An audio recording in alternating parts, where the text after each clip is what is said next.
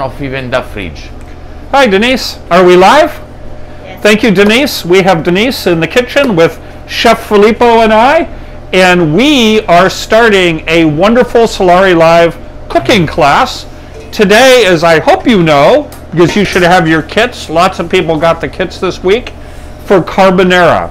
We're going to be making the famous Italian pasta dish carbonara, and I'm not going to tell you now, but wait till you see the really fun twist that Chef Filippo did with his carbonara. And carbonara is actually a dish that for many people is sacred, so he's probably going to be in a lot of trouble by doing this twist on carbonara. So watch it, enjoy it, but don't tell anybody, because we still need to have him around here at Solare. So if you have your kit, make sure you have it all out. You should have all of the instructions, everything you should have ready. You should have water boiling. Chef Filippo is going to start off by going through everything in the kit one by one. If you don't know what I'm talking about with the kits, here's the short story. These Solare Live cooking classes are free, obviously.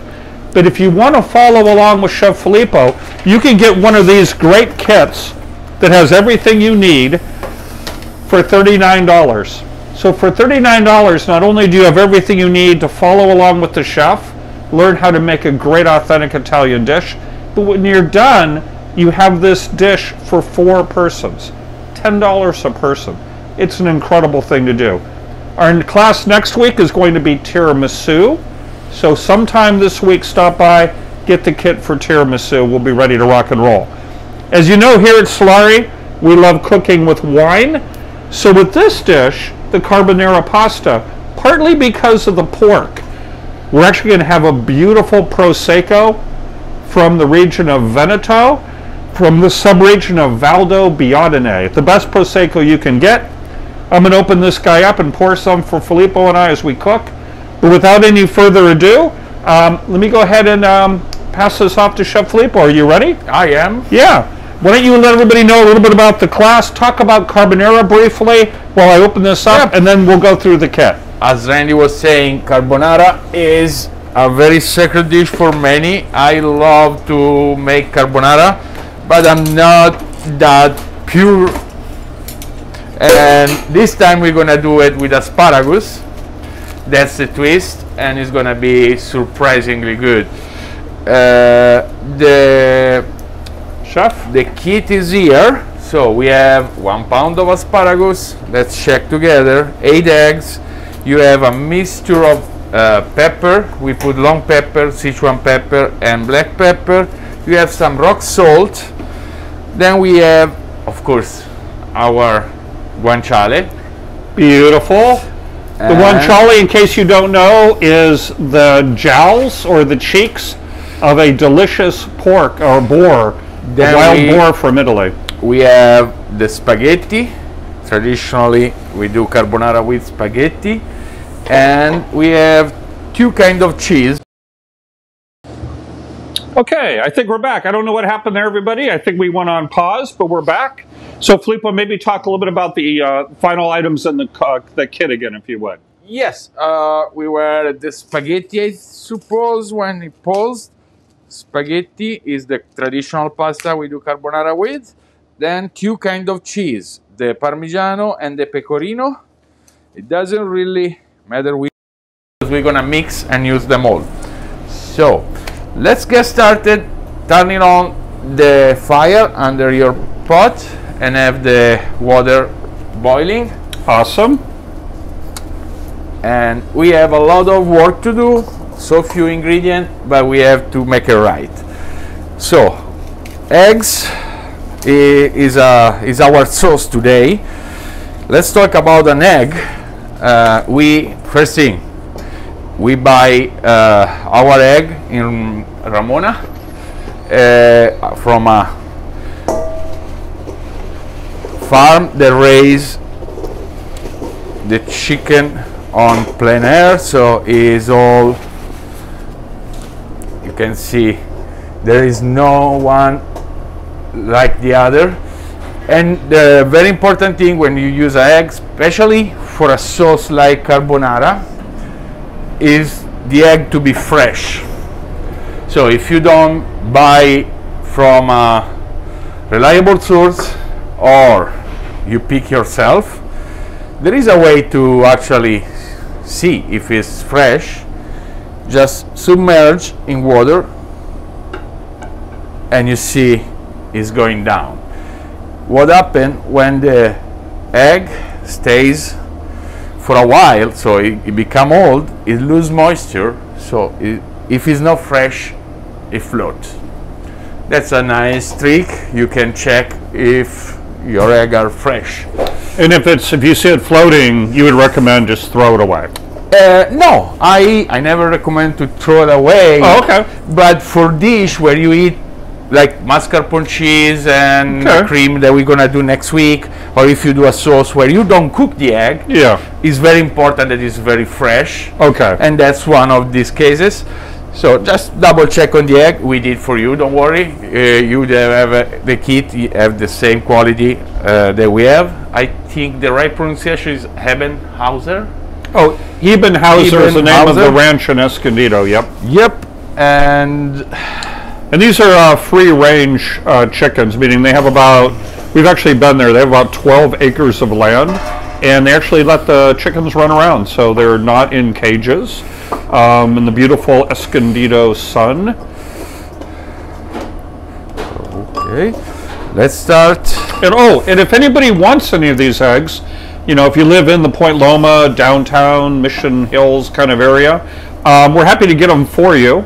Oh, my good friend Greg from Cincinnati is joining. How you doing, Greg? Let's start with the guanciale. We have to clean it up. This is my favorite part. I don't know if you've seen us do these guanciale with you before, but when he starts getting these guys crispy, so number one, this entire kitchen just smells amazing. And number two, I always sneak a few and eat them. They're really great. So you see, that's a very good quality. And we got this from Sogno Toscano. Terre di Siena is the producer. Similar to the eggs, if you live in the area, it's not a hassle to come by and you give us a little notice. We can get you this really high quality guanciale. You see that is very pink and no yellow at all. That's what we're looking for. Pink, no yellow. No yellow. Yellow, bad. Pink, good. We can make a soup with all this crap. Yep. We season usually the bean soup. Oh, wonderful. It's a great. One thing Chef does is he always has a little pan ready, and he, not everything, but everything he believes he can use in stock or other items we keep. There's no reason to throw this away. I mean, there's so much great flavor in the kind of the fat that he's trimming off. It's a great source of fat, and we save on butter or olive oil. Now we have someone that says that they make their carbonara with pancetta. Yeah, pancetta is not exactly what is. Funny thing, carbonara is born with, should I say it, bacon. Yeah. Because it's a recent dish. I mean, recent as Italian. Like the 1940s, right? Yes, during the basically after the Second World War, so it's like the 50s. The American army is involved because they had this bacon on their daily, like their ration. Yes, yep. the K ration, and that's, don't tell the Romans because they really tied, including my wife, to the guanciale.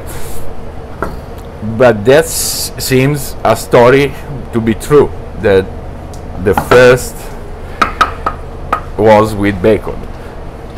And just so you know, Filippo, your amazing wife Valeria is on and listening. Oh. And I don't know if she wants me to tell the whole world, but I think she has a birthday tomorrow. Yep. Here, if you have a kid, you should follow me. I hope you catch the thing that you have to put on boiling your water. And I didn't told you, the water is gonna have, I gave you I think 35 to 50 grams of salt, which is enough for 7 liters of water. Nice.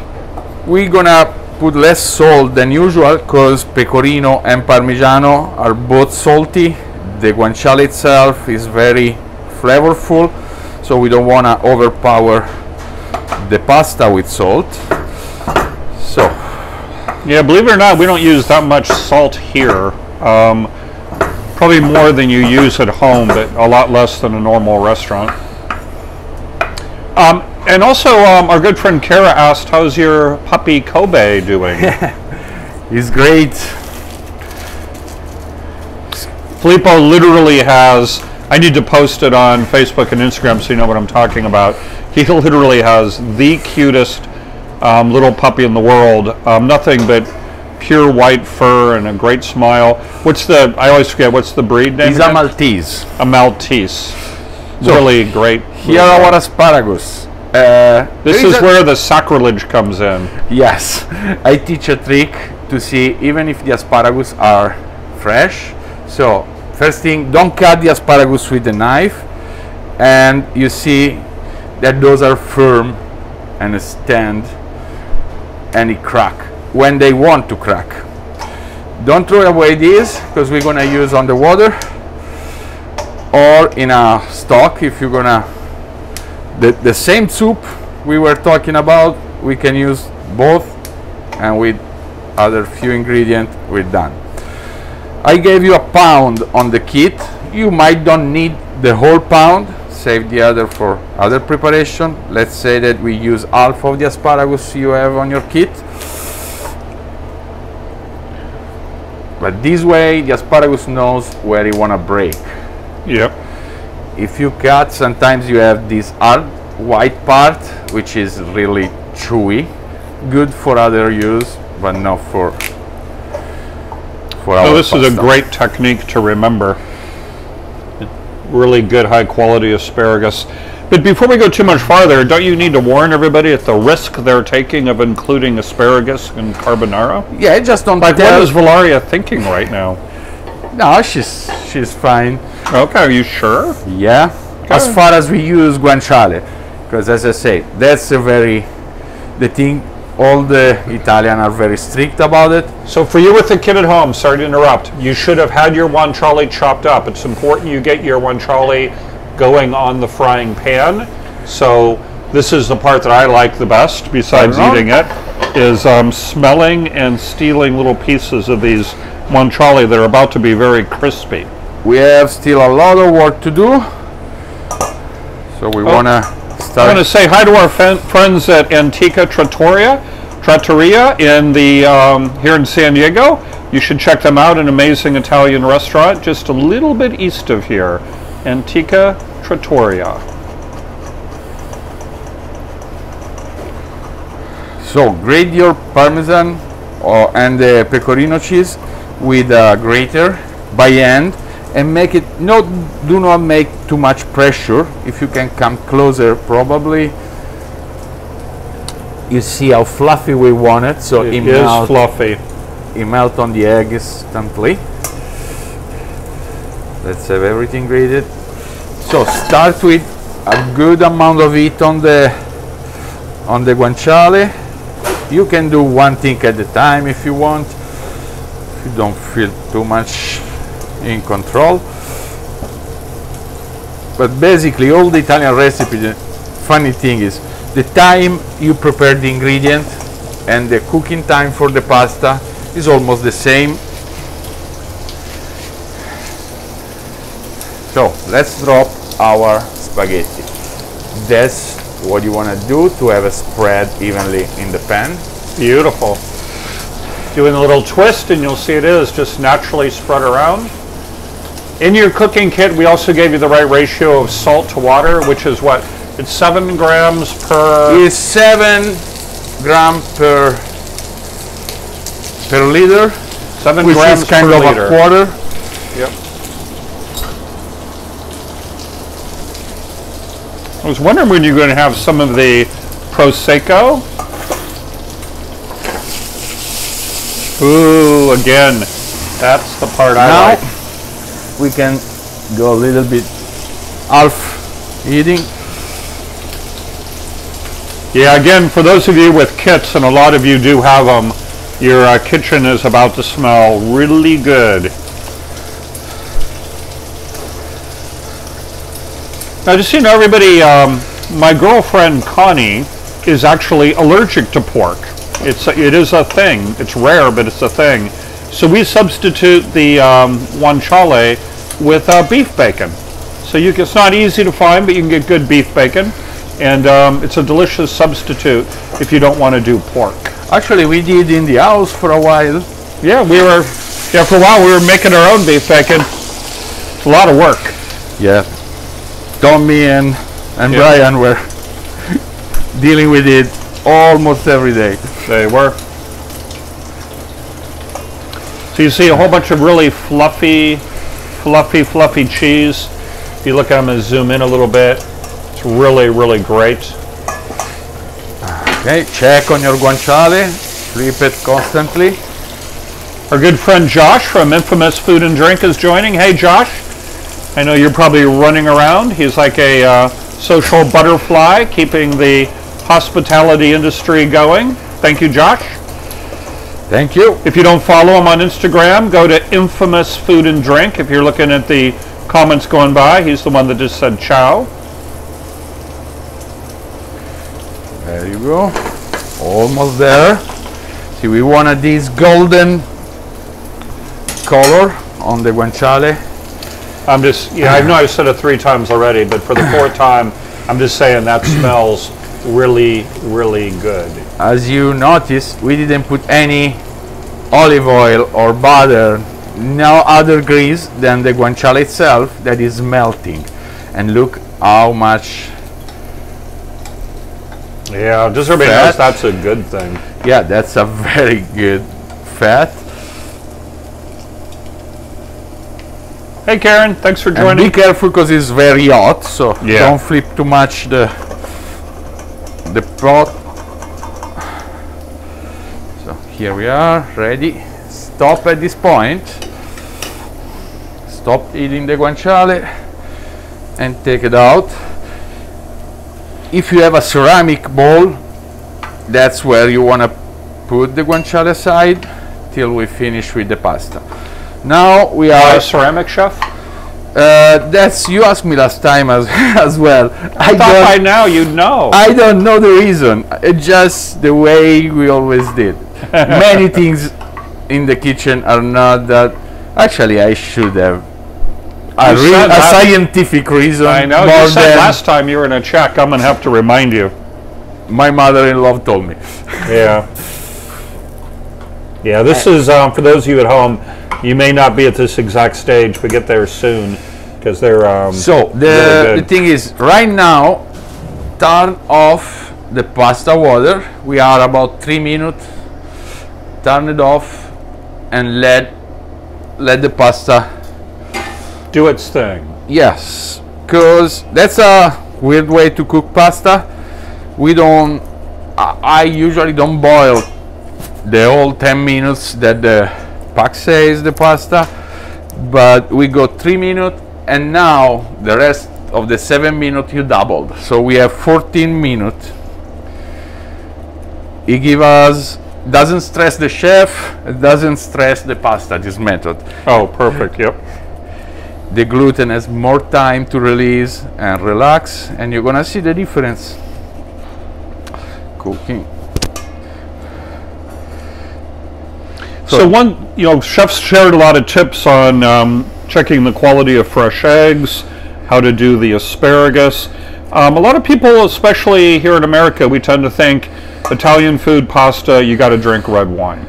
And you've probably seen on this class, a lot of times we surprise people by our wine recommendations.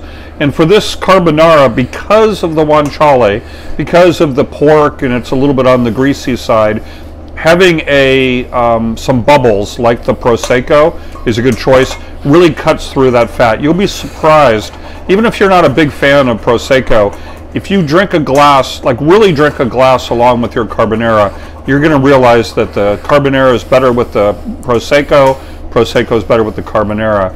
And without digressing, it's true also, a lot of people refuse to drink Lambrusco, and I agree there's a lot of cheap Lambruscos out there, but there's a lot of really good ones, and Lambrusco is on the effervescent side, or frizzante in Italian, and goes great with prosciutto or any pork dish. So give it a shot, give us a call, we can help you get great Lambruscos, or if you want to have the exact same Prosecco that we're having here today, we have it as well. Nice high quality one. We sell at our market, right? We do? Yeah, come to the Solare Wine Market. We're open 7 days a week. We open today at noon. I'll be here personally, happy to show you what we have. Head home with a nice bottle of Prosecco. Get some Carbonara to go, or join us on our patios or in the lawn. I mean, it's a gorgeous day. Sorry, I keep going. We're breaking the eggs now. Yep. We don't need the egg white that we use for our meringue here at Solare. You can do a nice frittata or omelette with only egg white.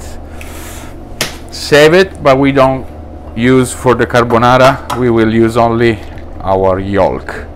So separate them.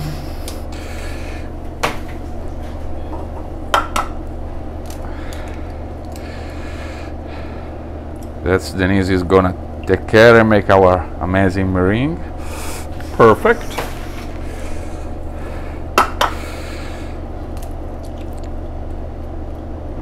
Okay. Now we use the fat that we have from the guanciale to cook the asparagus. So I hope you didn't throw it away. I forgot to tell you, save it. I think you said to save it. Yeah, I did. I think so.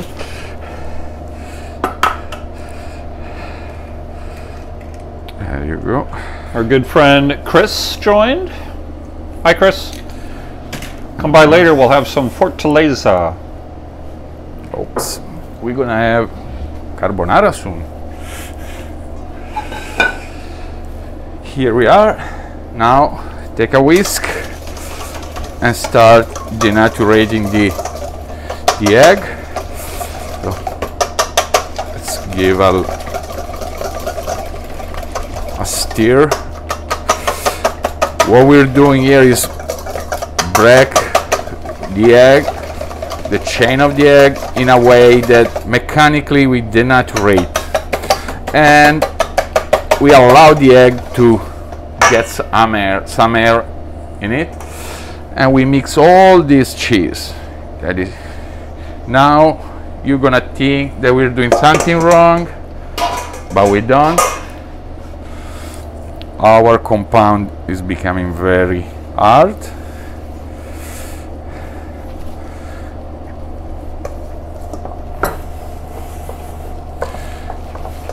And here is when you think, oh my god, I screwed up. But we didn't. Don't give up. Sorry for this noise. And keep stirring it. It's a lot of work. Yep. And now, oops, we set it there. If anybody wants any of these, like the bowl he's using is a really lightweight metal bowl. They're really inexpensive. We can get you a set of 3 for like $15, kind of a small, medium, and large. If you want one, let us know. We get it at our restaurant supply, so we can pick you up a set of 3. They're really great because they're indestructible, they're light, they're easy to clean, easy to store. So, I love to leave the tip of the asparagus. Hey Filippo, our good friend Chef Jan has joined. Hi. If you guys are looking at the comments going by, you should also follow Chefy Jan. She's always posting really great stuff. Hope to see you again soon, Chef. So let's cook our asparagus. In the what that was the grease from the guanciale, From the right? guanciale, yes.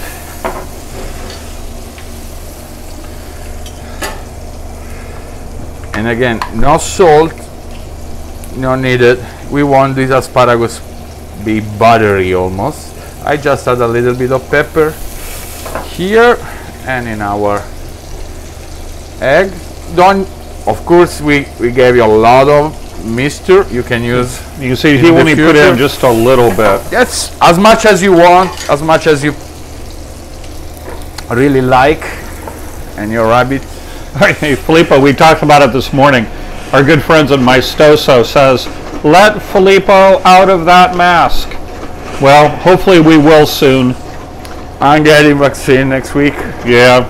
We're now able to get vaccines and the world's getting better, so I don't know. Maybe for another month we'll be masked up for everything, or maybe longer, I don't know, but it'll be soon.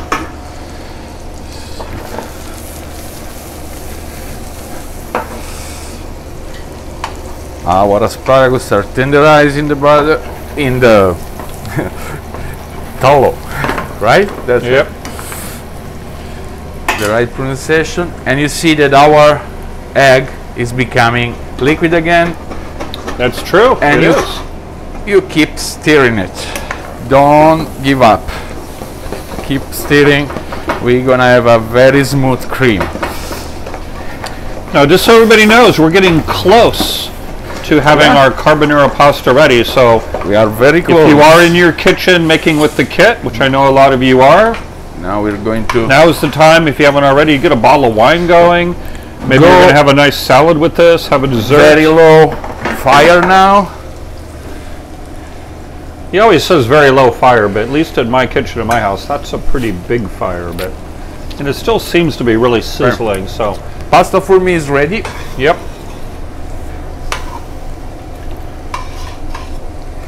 And what we do? This is one of the secrets of the carbonara. You don't wait till later, you do it now.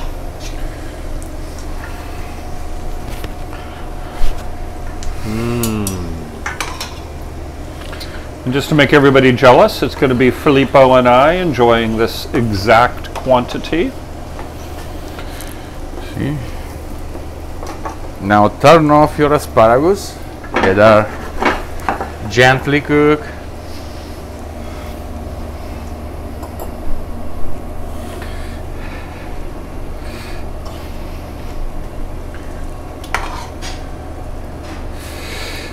And that's the point where we use a little bit of pasta water to get everything together.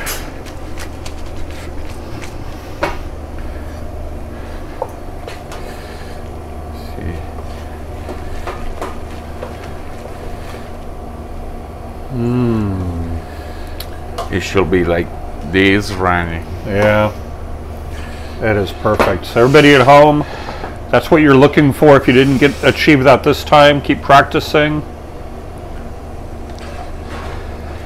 If you're watching this going, hey, I want to have a kit, you can do this all weekend. Come by anytime and get a kit. We put this will be on Instagram, so you can watch it at any time. And I also put it on YouTube if that's easier for you.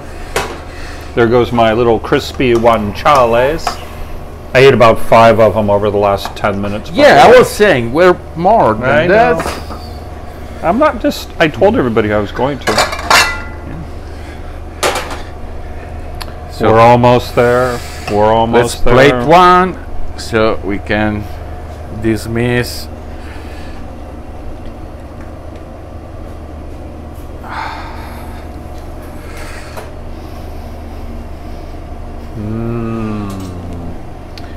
Again, if you're a carbonara purist, you're scoffing at the use of the asparagus, but it's really, really good. You actually had many purists when we did the carbonara di norcia with truffle. Yeah. We kind of converted many of those. Yep. So. The carbonara is a religion for many Italians. I've been to Italy more times than I could count, and I've witnessed big arguments on how carbonara is made. Now we sprinkle some crunchy on top, and you might notice that I save a very small piece of cheese to have a rainy effect on the pasta. That's about it. Wow. That is epically, deliciously amazing. Smells great. Look at that. I almost want to take a photo. I'm telling you, assuming you like guanciale and pasta and asparagus and cheese, you want to eat that with a great bottle of Valdo Biadene Prosecco. Filippo, you're amazing. Our cooking class next week, as I'd mentioned, is going to be making homemade tiramisu. A little bit more pepper because it's mine. And buon appetito. See you Chef, next Saturday. This is awesome. Hey everybody, we're going to let you go. Again, those of you with kits that have been making it, you're probably really ready to eat right now. Come visit us. We're going to be here all afternoon. Come to the wine market. We're going to go have some carbonara pasta, Chef. And then we got to get ready for a long day. Okay. Hey everybody, have a great afternoon. Ciao. And we really appreciate your joining us. Talk with you soon. Ciao.